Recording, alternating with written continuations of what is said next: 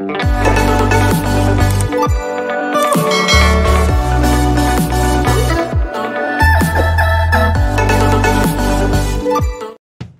day, learners! You have learned in the previous lesson that weathering is an important process that helps shape the Earth's surface. The breakings of rocks result in the formation of soil in different landforms. This is also the reason why we have amazing rock formations. Also, weathering can either be mechanical or chemical. Mechanical weathering is a physical wearing away of rocks without any change in their chemical nature, while chemical weathering involves change in the composition of rocks that allows them to break down into pieces. This time, you will learn about soil erosion and its effect on living things and the environment. When rocks are broken down into different pieces, it does not stay in one place. Some rock fragments become part of the soil.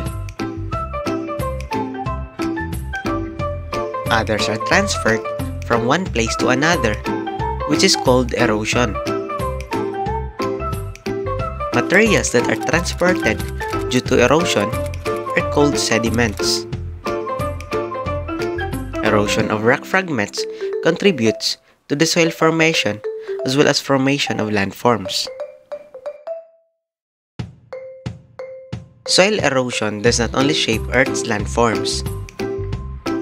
It also affects the ecosystem, especially if it happens unexpectedly.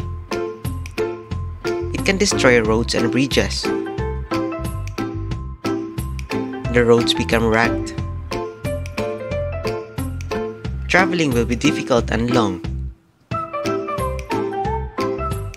Repair of roads would cost the government much money. Erosion affects the land.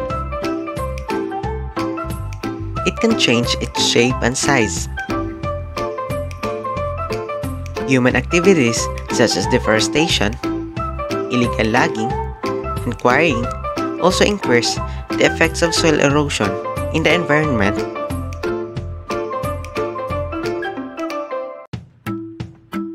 Effects of soil erosion on landforms.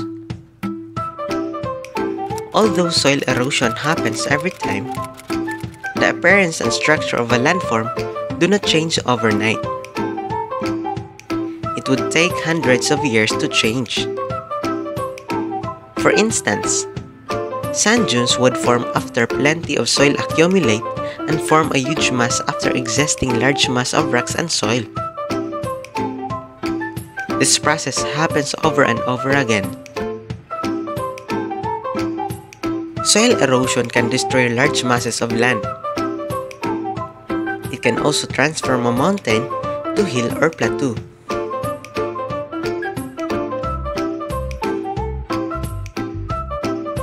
Effects of soil erosion on living things. Plants get most of its nutrients from the topsoil. The topsoil contains the organic materials produced by dead plants and animals. However, this topsoil is usually carried away by wind and water. Once the topsoil is gone, the nutrients from plants will be carried away as well.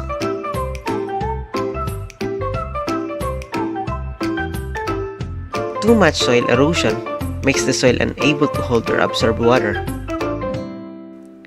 This makes the soil dry, coarse, and eventually unfit for vegetation. In addition, sediments that are washed away by water can clog irrigation system and can further inhibit the plant's water supply.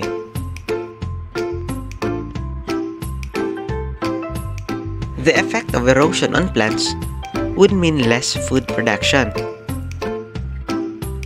This can affect animals and humans since plants are the main source of food and nutrients.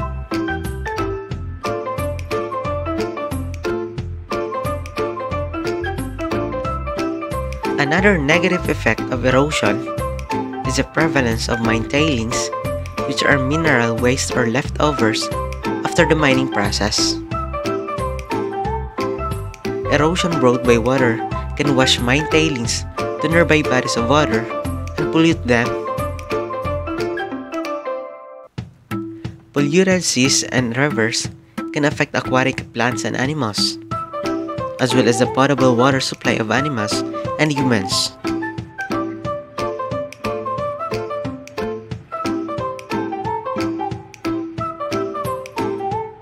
So to recap, here are the effects of soil erosion.